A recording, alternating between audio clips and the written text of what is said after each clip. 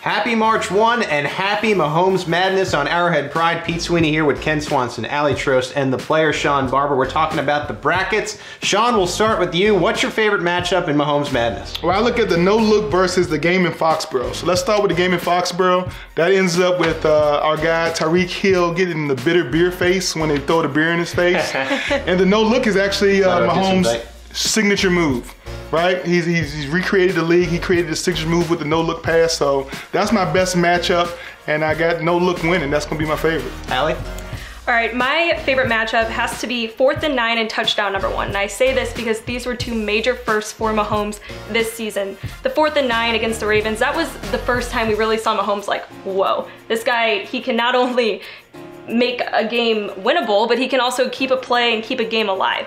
Then touchdown number 1, I mean, that just kicked off the entire season. He makes it all the way to 50 touchdowns, hits Tyreek Hill, we see that time and time again, and 58 yards, like it was incredible. So that's my favorite matchup, but 4th and 9 is what I have winning the entire thing. Kent? I'm gonna go with how did that get there versus the trust throw. With how did that get there is in the playoffs, he's throwing around an offensive lineman and a defensive lineman in his face, throwing around him with anticipation past Darius Leonard to Travis Kelce, phenomenal play. And then also with that, the trust throw to Travis Kelce against the Browns, well-placed ball in the red zone, only Travis Kelce could catch it. But guys, I'm going with one that's kind of under the radar and is still a 1 seed. It's the last big play to win.